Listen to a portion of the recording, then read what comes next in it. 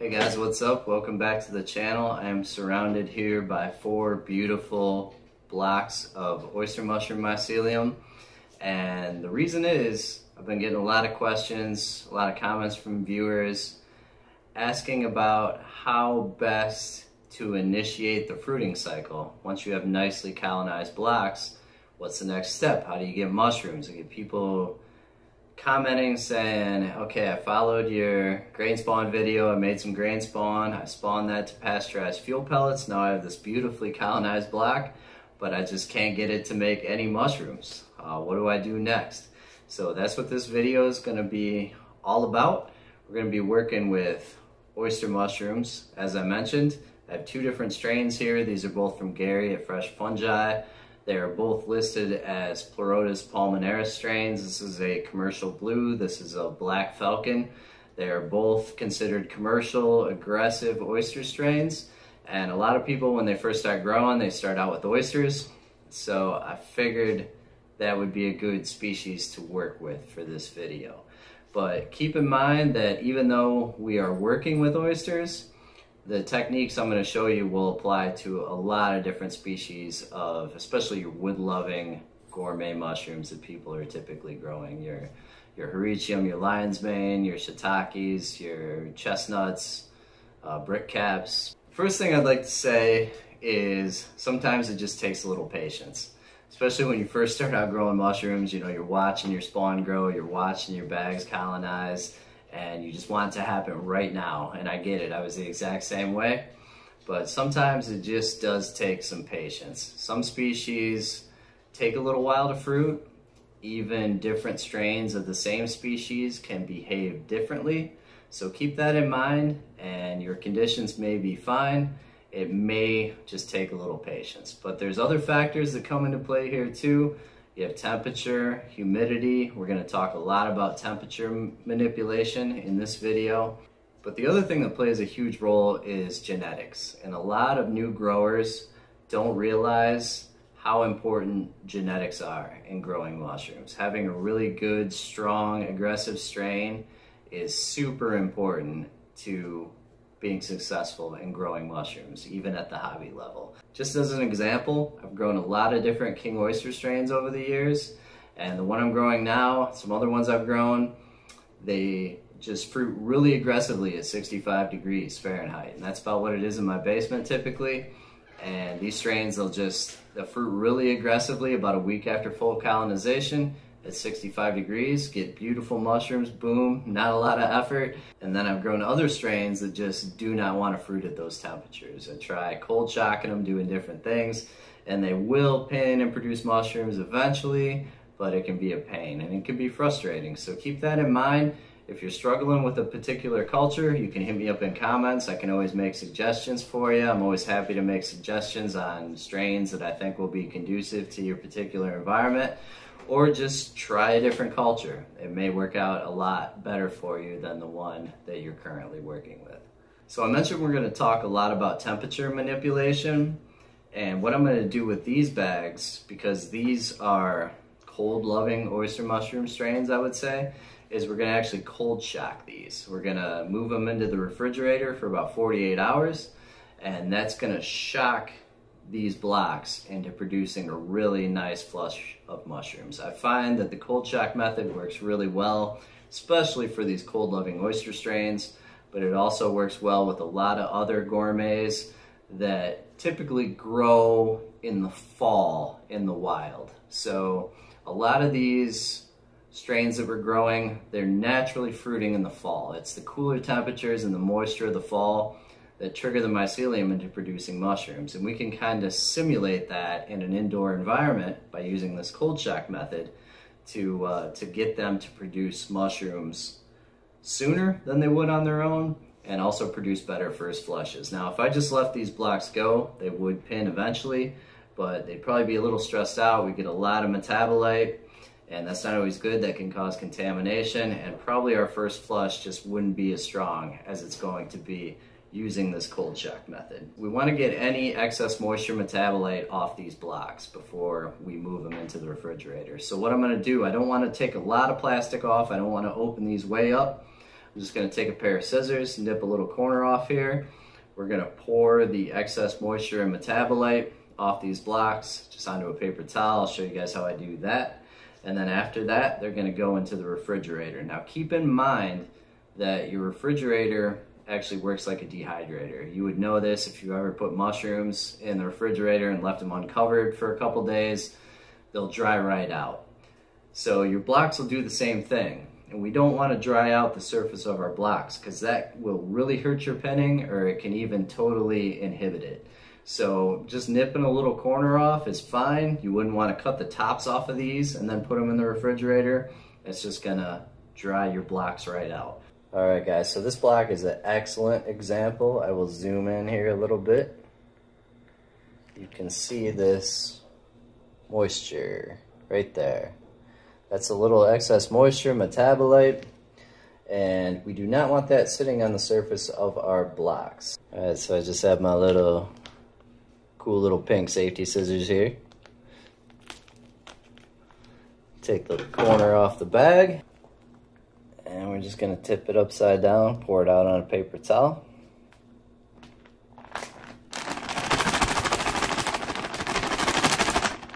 Once you get it all out of there, ready to go in the fridge. What do you think? Is that a good spot? He says yes. All right, we found room for him, guys. My garage fridge here, got them tucked in. This fridge is running at about 42 degrees Fahrenheit. As far as these things are concerned, winter is a-coming, so that should shock them into producing some beautiful first flush oyster mushrooms for us. We shall see, but we'll check back in a couple days. Alright guys, we're back. We got the fruiting chamber rolling down the mushroom dungeon. I got it set to 85% humidity. Got our fan running for our air exchange. This humidity chamber, if you guys haven't seen my other videos, I will post a link in the description. So super simple, fully automated fruiting chamber you can take anywhere. It's portable and it's a really nice design. So that's what I'm going to be using to fruit these blocks in. The cold shock is complete. I'm going to show you guys how I prep the blocks for fruiting next up. And if you guys have seen all my other videos, you guys have probably seen this process before. You can just skip this part. For you guys that haven't seen it, I'm going to go through it real quick. So for this step, you just need some packing tape, and I'm going to use a sharp scalpel here. You can also use an X-Acto knife. You just need a sharp blade. There's lots of ways you can slit your bags, lots of different theories. You can do a bunch of little X's here, a couple on the side.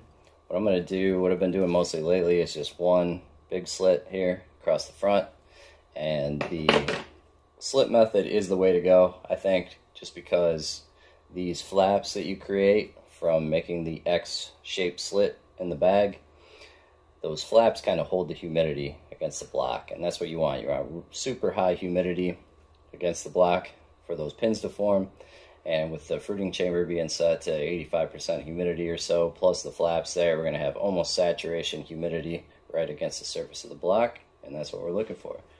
So first thing is, just going to try and eliminate all of the airspace on the top of the block. So we're going to just fold this back really tight like this, and I'm going to fold it all the way back, and then we're going to use a piece of packing tape just to hold that tight to the bag. So what we're trying to do is just eliminate all this airspace up on top, because we don't want pins up here. We want our pins right here where we make our slits.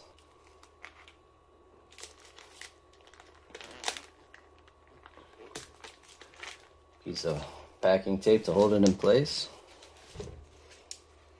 And I always clean my blade with just a little isopropyl before I cut my slits.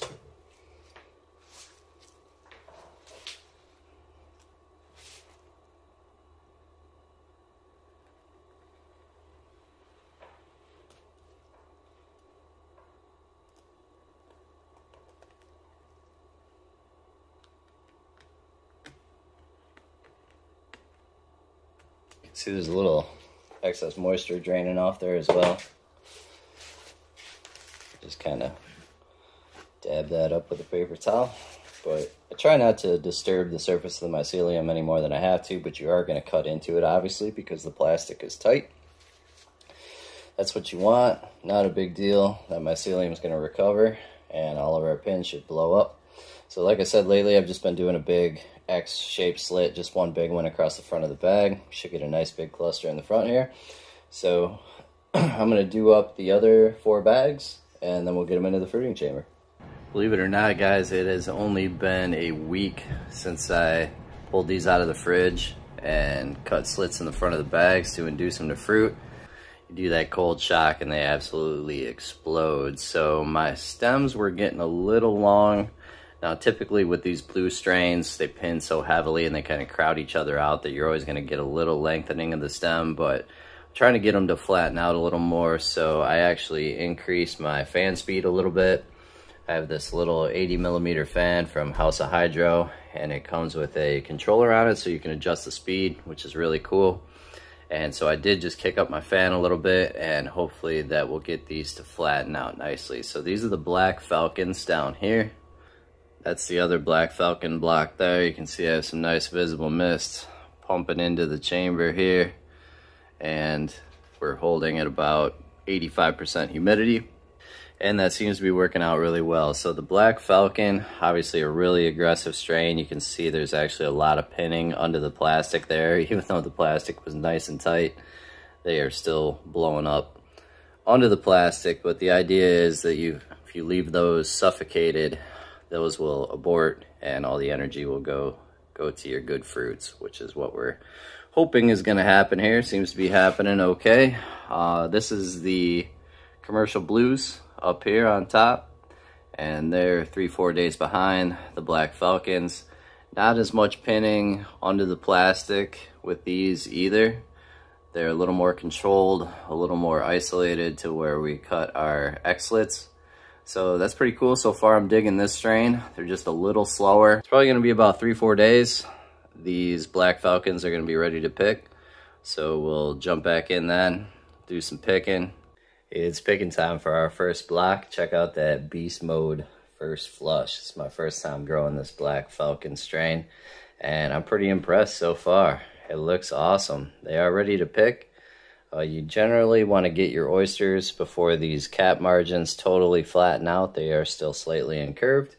I did get a little stem elongation. That's kind of normal for me with these cold blue strains. They make crazy amount of pins. I always tell people that oysters are the eternal optimists of the mushroom world because they always make way more pins than they can nutritionally support.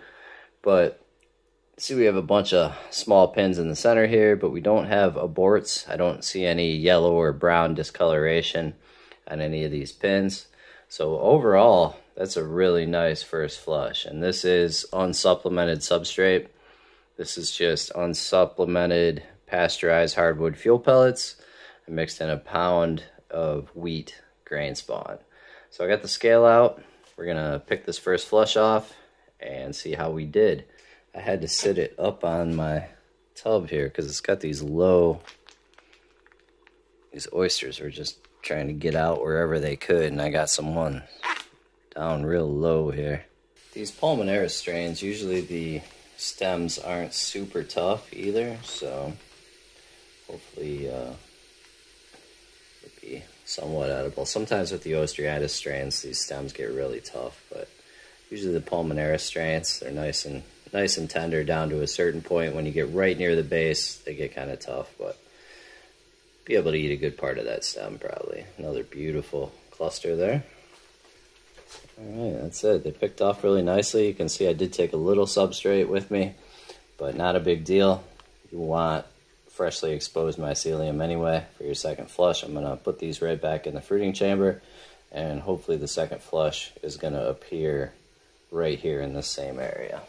Alright, so here we go. I don't know if you guys can see that, but it's just a hair under 1 pound for the first flush. So it's a really nice flush for an unsupplemented block. I mean, if you're just growing for yourself or for you and some friends, family, whatever, this pasteurized fuel pellet with unsupplemented substrate, it's super easy, pretty foolproof. You can get away with it even without a flow hood, no problem. And you can get some absolutely beautiful mushrooms. So really nice first flush, just a hair under 1 pound. I got 15 5/8 ounces there. I have the scale fired up again. I want to see what this one weighs.